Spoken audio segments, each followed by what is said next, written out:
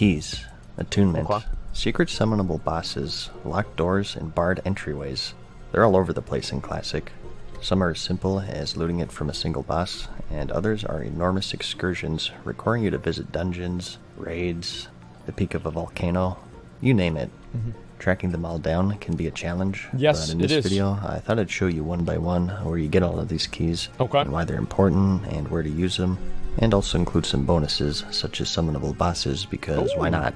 The only thing I'll be excluding are the Onyxia Attunement and the Scepter of the Shifting Sands, because they're the most extensive quest chains in Classic, so something I think is better saved for standalone videos, which I'll have linked in the description once I finish them. So, without further delay, let's get into it. The first thing I'll say is that you can access all of your keys in the keyring. Once you loot one, you'll get an extra inventory button to the left of your bags. Just thought I'd mention that, since it'll sneak by some people. They just did this to save players some inventory space, because there are quite a lot of keys in the game. Do note though, that this won't be available right away in the re-release. We couldn't figure this shit out. For some reason, they're just patching it in later. Yep. So I think it makes sense to start at low level and just go up from there. So first up, we have the workshop key. This unlocks the back door to the Nomuragan dungeon, found by going down this path as you enter from the outside, and this just serves as a shortcut to the depths of the dungeon, not at all required to full clear it. You loot it from the Electrocutioner 6000 boss, who can be found right here in the map. He's about 20 minutes into the dungeon, and everyone in the party gets the key. Yep, I have this one. Pretty fast and loose description, Not a big deal. but we have a lot to cover in this video, so I'd rather keep things short and sweet. Good, dude. And next up, we have the Scarlet Key. Pretty simple one here. Yep, I have this one too. In the library wing of the dungeon, which is to your right heading inside. At the end is Arcanist Stone's room, and you'll see a little chest in the back. This holds the Scarlet Key, and it opens the armory and cathedral wings of the dungeon, and even the level 60 human wing of Stratholme as well, so make sure that you hang on to it. And again, everyone in the party can loot this one. Next, we have sort of kind of a key, and that's the Staff of Prehistoria. In the Alderman dungeon, early on, you'll see this giant locked door, and nearby a pedestal that requires this staff. From the Trog boss, Revelash, who you fought to reach this room, you can get the Shaft of Soul, and backtracking a bit more through this room, you'll find 3 dwarves, friendly to the Alliance and hostile to the Horde, and near them you can find a chest that has the Nikiv medallion. You need to combine these items together to form the staff, and you use that in the pedestal near the giant stone door, and you'll get a scene that's reminiscent of Indiana Jones.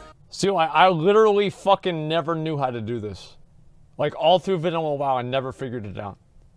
I thought it was like a quest line or some shit. I could never figure this stupid ass shit out. I feel so dumb. And a giant boob lady will bust through like the Kool-Aid Man and attack you. So this is just an extra boss for some bonus loot. You also need to enter this room for a quest. And next, we have the Scepter of Celebris, which is the Marauding Key. Entering the dungeon, you'll be met with the 3-way path, commonly referred to as Orange Maraudin, Purple, and Inner, and going down the middle, you reach this room with a little altar, and if you use the scepter here, you spawn a portal that you and your party can use to be teleported to Inner Maraudin, which is the finale of the dungeon. To get the scepter, you need to find the NPC Kavindra, who can be found right here in the orange side. You need to grab the Legends of Marauding quest, which requires the Celebrian Diamond and Rod, both of which can be found within the dungeon from the main bosses of each side. Here they are on the map, if you have trouble tracking them down. Again, I had no idea how to do this when I turned this in to Celebris the Redeemed. Like, literally the only key I could figure out in Vanilla WoW was the Scarlet Key. That was it. Every other key was a complete fucking mystery to me. Because I always figured that if I got a group, somebody else would have it, and I'd never have to figure it out myself. Who can be found right here on the map, right before you drop in the waterfall, and as a reward, you get the scepter. Another boss summon is the Mallet of Zul'Farrak. I never did this one either. You need this to summon the Gazrilla boss inside the dungeon. You first need an item called the Sacred Mallet, which you get from the troll, Kiaga the Keeper, who's located right here on top of the Altar of Zul in the Hinterland Zone. I thought this was a quest. quest. And from here, you need to head east to the giant troll city of Jintha Alor, and at the top near the cave, you use it to turn it into the Mallet of Zul'Farrak. Specifically, you use it right here in the dungeon. Heading outside the dungeon, though, we have the Captain's Key. Located south of the steam-metered hub, there's a pirate cove, and the mobs here have a chance to drop a footlocker that has a chance to contain this key. You use it on the furthest boat from the nearby docks to open the captain's chest, which guarantees you at least a green item drop. Due to this and the high abundance of enemies in general, it's a popular gold farming spot for many players. And another boss summon is Yakinya's Scroll, which is used to spawn the avatar of Hakar boss in the Sunken Temple. Find Yakinya in the Steamweedle port, located right here in Tanarus. We did do this one. And complete the following quests. This one out. That's Screecher Spirits, Prophecy of Mosharu, the Ancient Egg, and the God Hakar. Easy. Again, I don't want to go too detailed here because we have a lot to cover. I think it's best to be a bit terse. The final part though, the God Hakar, requires you to use the egg to summon and kill the avatar, and after you do that and turn in the quest, speak once more to Yakinya to get the scroll to summon him however many times you want. There's already more fucking keys and shit added like in the first 5 minutes of this video than are in like all of the last 3 expansions. It's kind of crazy to think that. And next, we have an Alliance-only key, and that's the key to the Searing Gorge, which you need to enter this tunnel that connects the zone to Lac Modan. From the Margol the Rager Elite, located right here in the zone, you can loot his horn, and this gives you a quest to talk to Mountaineer Pebblebiddy, who's guarding the tunnel on the Lac Modan side. She sends you to Ironforge, and then you're sent back to her, and she finally relents and gives you a key to enter the tunnel freely. Next, we have the Shadowforge key. In the middle of the Blackrock Mountain, you'll see a Mods, please stop putting it on sub mode. Platform suspended with some chains, and inside you'll find this room. At first glance, it's nothing special, but if you visit this place in ghost form, you'll actually encounter an NPC, Franklorn Forgewright, who's the architect of the Blackrock Depths. He gives you a quest to get a hammer called Ironfell, which can be found inside the dungeon. This drops from the NPC, Phineas Darkfire, who can be found deep inside. You have to head straight across this main area, and then do the arena event. We did this one too. Then go through the unlocked gate, and up through the stands until you reach a fork in the road. Remember this spot, because you'll be returning here. So, for now though, just take a left, and cross the bridge, I'll let it go, until you reach this balcony area. Okay. In your first straight, you'll see the bank vault, and you want to remember this room as well, because it's also important. But going a bit past that, you'll find Phineas's room with all of the golems, and she'll be patrolling around this area, so kill him, loot the Ironfell, and head back to that fork in the road that you saw earlier, and take a right this time down the hallway until you... That thing right there is where you turn in, right? I randomly clicked that the other day. I didn't even know that's where you were supposed to turn in at. I had no fucking idea. I just randomly clicked that, and it turned out to be the quest. No fucking... I got so lucky with that shit. Reach this dead end. Click the statue and turn in Ironfell, and as a reward you get the Shadowforge key, which opens up a bunch of doors and shortcuts throughout the dungeon. It doesn't open prison cells though. For those you need the prison cell key, and this one is much easier. Where the fuck do I get that? From the entrance, just follow this path into the jailer's room, and you're looking for a boss here called High Interrogator Gerstan. Take him out, and he'll drop your get out of jail free card. Oh, okay. Some of the surrounding cells hold NPCs that you need for quests. Wow. The most notable being Marshal Windsor for the Alliance's Onyxia. I had no idea how to get the key. But again, we'll save that for its own video. There do exist a few more keys within the zone though. From the trash mobs, you loot the relic coffer keys, and you use these in that bank that you saw on your way to Phineas Darkfire for the Shadowforge key. There are 12 vault doors total, each of which has a chest that has some goodies.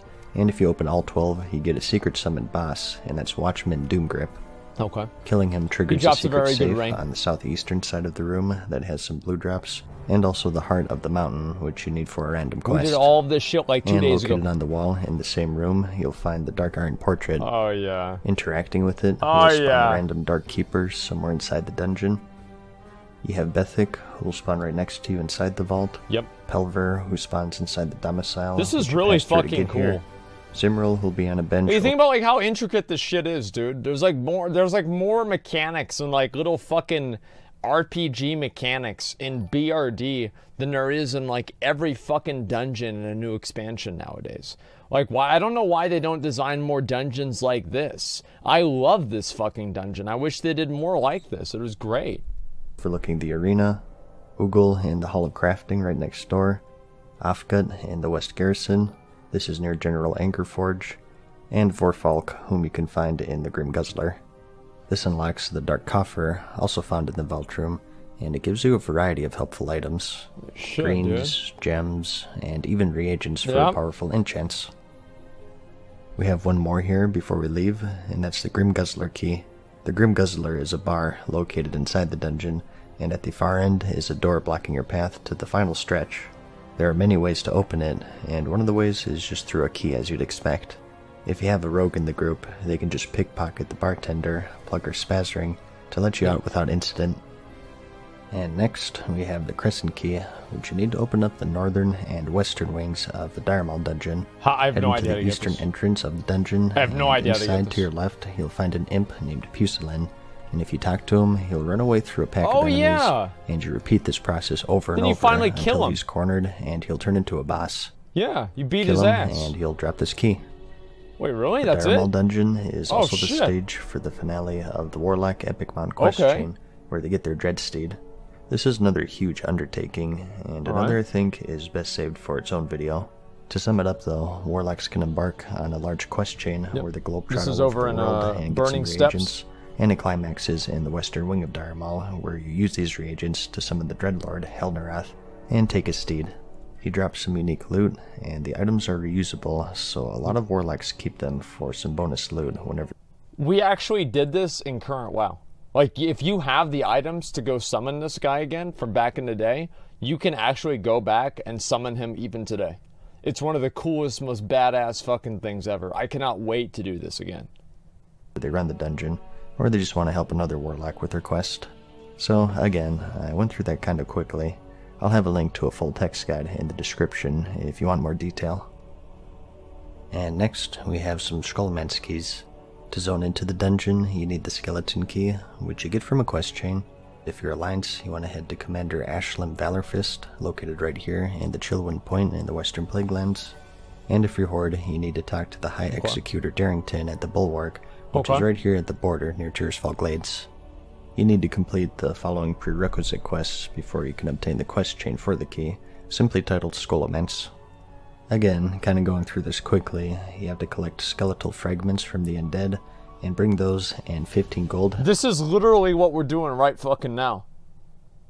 This is great, because I have no idea how to get into Skullmont. I have no fucking idea. To Crinkle Goodsteel and Gadgetsan, and you bring that to the top of the Fireplume Ridge volcano in the neighboring Ungoro crater, and forge the key. Okay.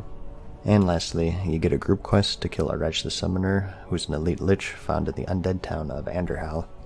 As a reward for all of this, you get the Skeleton key, which unlocks the door.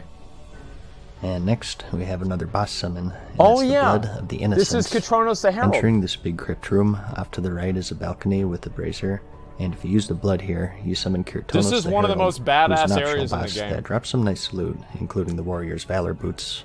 To get the blood, you have to complete a short quest chain. Outside the dungeon is Eva Sarkov, 100% we're gonna do and that. she asks you to kill the doctor, Theolan Krastanov, and to bring the remains of her slain family. You can find him near the end of the dungeon in the eastern room on the upper level. Next, you need to kill Jandis Barov and loot her bag of horrors. Okay. She can be found in the crypts right here. This shit was And for scary. the I last remember part, the first you time need to that I take did out it. Kirtonos and or give her the This was blood of actually innocence scary. to summon him. The blood is consumed on use, but from this point Yep. forward, you can loot them from the blood steward Succubus, no. who roams the big lobby room near the entrance. Okay. And next, we have the viewing room key. You need this to reach the end of the dungeon and get past this locked door in the poison zombie room, and you simply loot it from the Rattlegore boss found in the basement right here. Note that only one drops, and once used, it's destroyed, so essentially you have to kill him every time. That's And kind of lastly, annoying. for Skullments, we have the Divination Scryer. It's not that big of a deal, but it's Very kind of similar annoying. to the Warlock summon that we talked about earlier. You get this from the Epic Mount quest chain for Paladins this time, and it climaxes in the basement of Skullments in the same room as Rattlegore, and you defeat a Death Knight named Dark Reaver. Just like Helnerath, he drops some unique loot, so Yeah, this one was unfortunately taken out of the fucking game. I'm very, very upsetting for that. It's very upsetting that they took it out of the game. But, like, since the new Skullmons doesn't even have this area in the game anymore, you literally can't even fight this guy, which kind of sucks, but it is what it is.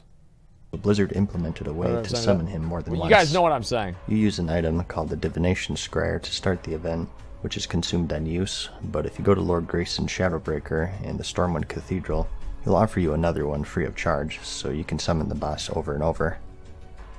And next up, we have the Stratholme keys. First is the key to the city, which unlocks the back entrance, located right here in the Eastern Plaguelands. How do you get this? This gives you quick access to what is called the undead portion of the dungeon. Okay. You loot the key from a mob inside, so for your first run, you'll have to go through the main entrance to the west. Right. You can also have a rogue lockpick it if they have that leveled up. Okay. But as for the key, you loot it from Magistrate Bartholus, who can be found right here inside the dungeon. Only one drops though, so you'll have to roll against your party members for it. Okay. And also in Stratholme, we have the mailbox keys. At these locations in the dungeon, you'll find these locked mailboxes, and each one you open spawns undead mailman to fight you, and upon opening the third one, you get a boss called the Postmaster Malone, who drops some extra goodies, including... Imagine having a set in the game that's dedicated to being a mailman.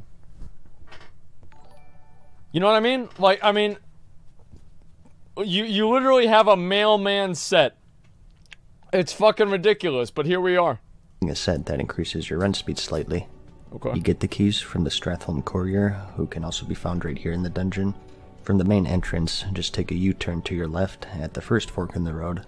And note that these keys are consumed on use, so you'll have to get them every time if you want to summon the boss. And next, we have the Seal of Ascension, which is super important. This gives you access to the upper portion of the Blackrock Spire raid. We're about to get this shit right here, dude. This door near the entrance, taking it left up the stairs. Here it is, this room right is here. locked unless you have the ring. To get it, you need to instead head right from the entrance and go through the lower portion. Just take the path that you see here. And taking a left at this point, you'll see a secret path hidden in the dark, and continuing up and climbing the ledge, you'll notice a hostile orc who's not attackable, but if you close in on him, he'll transform into a human named Valen. If you talk to him, he'll give you a quest that requires 4 items. 1, the Unadorned Seal of Ascension, which you just loot off of random trash mobs located inside the raid, and 3 gemstones. 1 of Spirestone, Smolderthorn, this one. and Blood We need Axe. to get these right here. The Spirestone drops off the High Lord Yeah, we Omok need boss. to get this. For these, the map is kinda useless, so I'll just show you the path straight to them, with Valen as a starting point. This place is kind of a maze at first glance, but it's not too bad. For Smolderthorn, you need to take the path seen here. It's not too far away, just down a ramp until you enter the troll area, and keep going down until you reach the bottom, and head into this little side room. It's funny to see this guide go on whenever it's literally the exact same shit that I've been doing. You know? Like, it's not like we've been doing this literally today. And here we are. And lastly, you have the gemstone of Blood Axe, which you get from the Overlord Wormthalak, the final boss of the dungeon. The path is fairly linear, so you shouldn't have too much trouble finding him. The tough part of this quest is that A, only one person can loot each gem, and B, they don't always drop, so it's best if you're in a coordinated guild run and funneling them to one person, and just farming over and over. If you're in a pug, it can take quite a while to complete this quest. For the follow-up portion, you need to travel to the Dustwallow Marsh to this cave right here, and find an elite drake named Emberstrife, so bring some friends. You need to put the unforged seal on the ground, and then weaken him to about 10% until you can use a mind control orb to control him. Yep. You then need to use his flame breath on the unforged seal to forge it, and if you're successful, you just loot it from the ground, and you're good to kill the drake. As a reward, you're given the Seal of Ascension ring, which opens up the door to the upper Blackrock Spire, and as a bonus, we're going to be doing this right afterwards. In the arena, you can even use the ring to summon Velistraz the Red to assist you. Before we leave, though, we have wait a minute, wait a minute.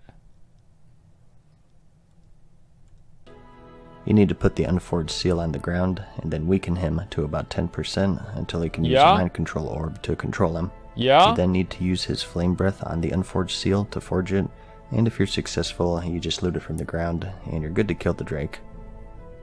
As a reward, you're given the Seal of Ascension ring, which opens up the door to the upper Blackrock Spire, and as a bonus, during the Rent Blackhand fight in the arena, you can even use the ring to summon Velistraz the Red to assist you. Man, before we leave, though, we have another summoned boss. What the fuck, really? Holy shit! Omok, someone should have been able to loot his head. In between Valen and Omok, if you looked carefully, you may have noticed some clickable pikes stacked up against the wall. If you combine one of these with Omok's head, you can summon an extra boss. You need to find the tribute pile, which is at that big ledge that you walked across on your way to the final boss. It's right after the spider area. Use this on the pile of skulls, and you'll fight a few ogres, and eventually Uruk Doomhall, who you need for a quest, and he also drops some bonus loot. It's a pretty tough event overall though, so just make sure that everyone is ready before you summon. That shit was actually hard. For summonable bosses, we have the Brazier of Invocation. Like that shit with the Uruk Doomhowl? I couldn't get mana. Well, yeah, because we were still in combat the whole fucking time because we had these mobs attacking us. Like, that's why it was really, really hard. Yeah, that was, like, actually hard. I was really surprised. I don't think druids are good tanks, man. I don't know, like... Because, like, the thing is, though, like, I was doing it with, Burning Rod, right? And he's a warrior, so... My thing is, like, whenever they put whenever any mob puts up a armor debuff on the druid, you can feel that shit, you know? But with the warrior, if they get that, you know, you have a fucking shield and block and shit, but, I don't know, I'm just talking out my ass, I guess. Yeah, I guess so. I mean, I don't know. I feel like druids can tank. I feel like they're probably, like, as good as warriors in terms of, like, maybe not quite as good as warriors in terms of mitigating damage, but they're really good at holding AoE threat, and that's why I like them. Yeah. Oh, Mr. Video. And the Banner of Provocation. These will only be obtainable in Phase 5 and onwards because they're tied to the Dungeon Set 2 quest line.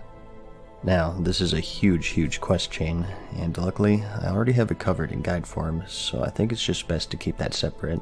To sum it up though, through the quest chain, to obtain these new armor sets, you get these items to summon bonus bosses in a few different dungeons. We did this one on live live service. The Banner of Provocation is used in the Blackrock Depths Arena to summon the Dwarf Gladiator, Eldrin.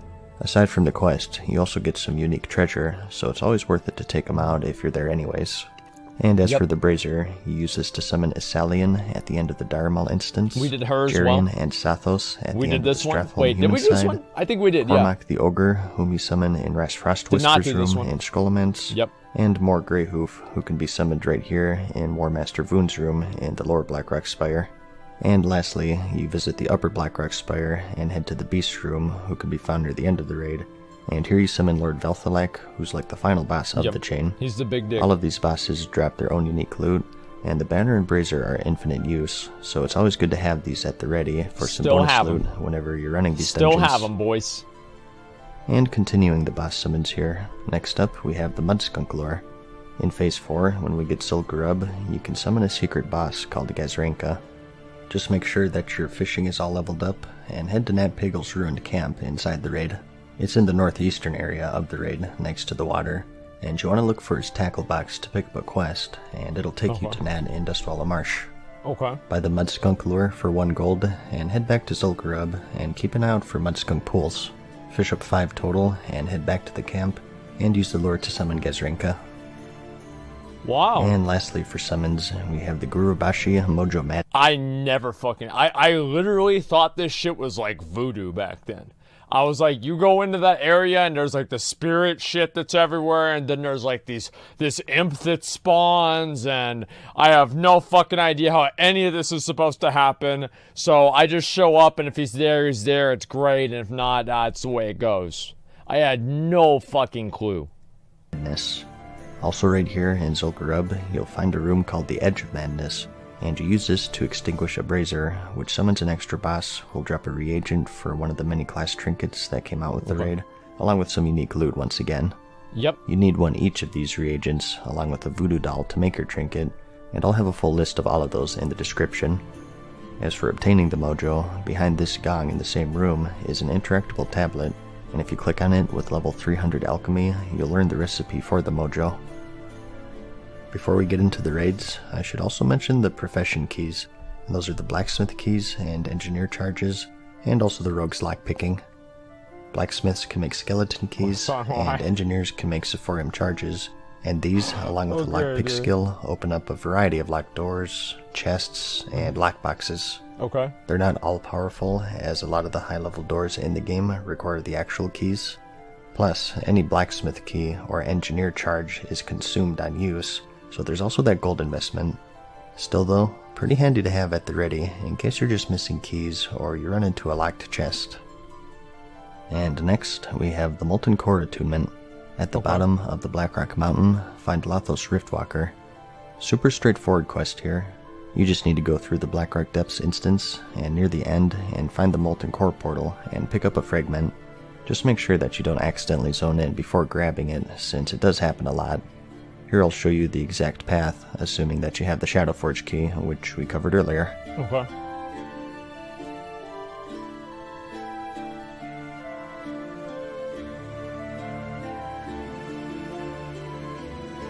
We did this one too.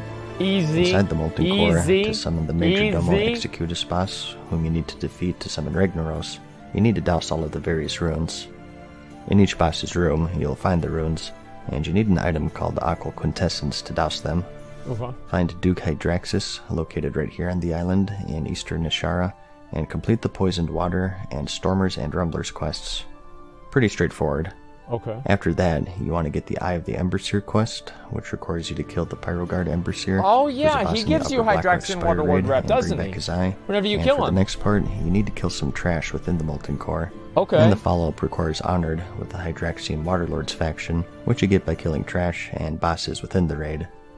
And lastly, you need to finish Hands of the Enemy, which requires the hands of all of the Salamander bosses, and that's Shazra, Luciferan, Johannes, and Sulfuran. Okay. You need all of their hands. After turning in all of these, you can talk to Duke Hydraxis to receive one essence, which will douse one rune and is consumed on use, so you have to go back for another one each time. That's so fucking Luckily, annoying, though, dude. when you eventually reach think Revered about with the that, dude? Hydraxian Waterlords, Holy you're awarded with shit. the Eternal Quintessence, which has infinite uses and a 1 hour cooldown.